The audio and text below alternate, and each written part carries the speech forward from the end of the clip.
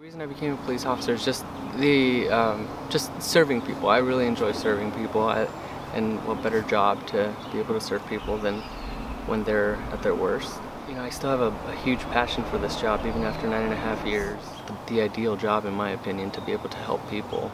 I've had my moments, especially working in domestic violence, and our office also works with child abuse. It really takes a lot out of you because I don't think we are always emotionally prepared to see those things. You have to treat people fairly regardless of what they've done. You have to treat them with dignity, respect, even though they have just, for example, murdered a child or sexually assaulted somebody. You do hit that point in your career where at one point or another where you start feeling jaded, you start feeling resentful, because you're no longer coping in a healthy way. A lot of it gets internalized. But you know, luckily for me, I'm in a position where I can offer all of those emotions and all of those feelings to God. I believe that God helps me, that it is a blessing from God that He is allowing me to be emotionally in a position to be able to think logically in these situations and help people, as opposed to harming myself in the process, emotionally and psychologically.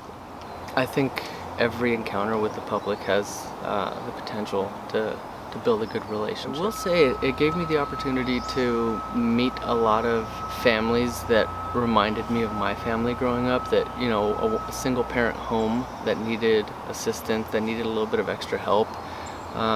And boy, is it rewarding when you get to meet and get involved with those families, and offer them resources and give them kind of a little push in life when they need it. It was difficult. Last year was one of the most difficult years, actually the most difficult year of my career.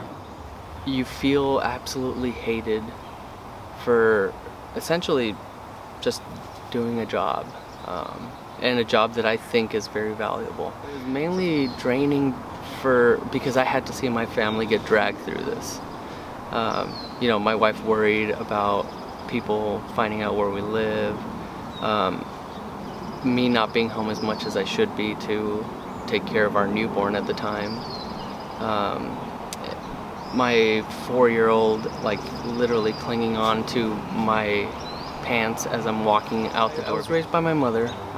She raised 4 of us, and just close to the church, being close to the church, teaching us to love people, regardless of what they've done. And it's difficult. I'm sure we've all encountered that. It's hard to love people, but we know what we need to do. The Bible tells us exactly. It's easier said than done, but at the end of the day, I think I know that I have that obligation and I have to answer to God. So that teaches me to find ways to love people, even regardless of what they've done. For a while, I actually told myself that I don't think I would encourage anybody to take on this job, especially with what happened last year. But it's slowly going back to how I originally felt and why I am where I am. I mean, this is one of the best jobs in the world.